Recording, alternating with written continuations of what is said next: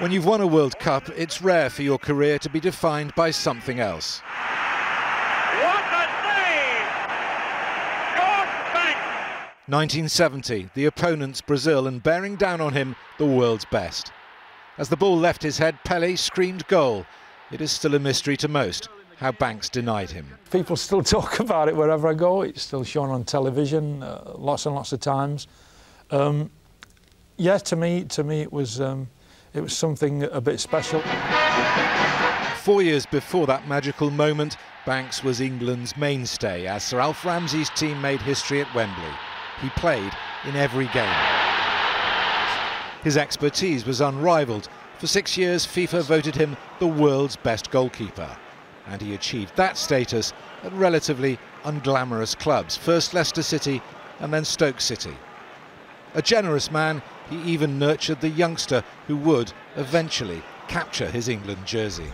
Gordon, to me, was my hero. I think he was somebody I looked up to. His laugh was something I always remember, because when Gordon laughed, you know, everybody, you could be in 2 or 3 rooms away and you'd know it was Gordon Banks. You know, he had that special laugh.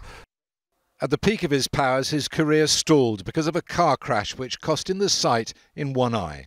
I want to keep playing.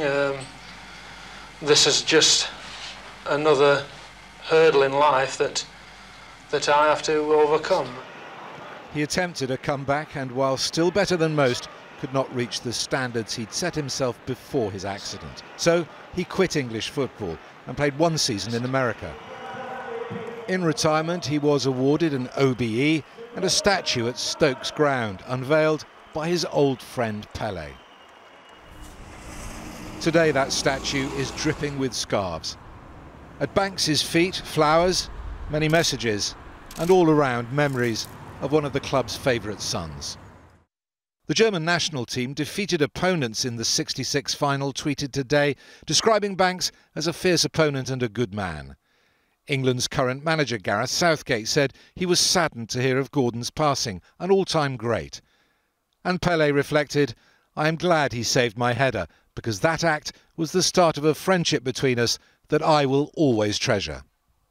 Mr. Gordon Banks. His last public appearance on the football stage at the World Cup draw in Moscow, when he predicted and hoped England would do well.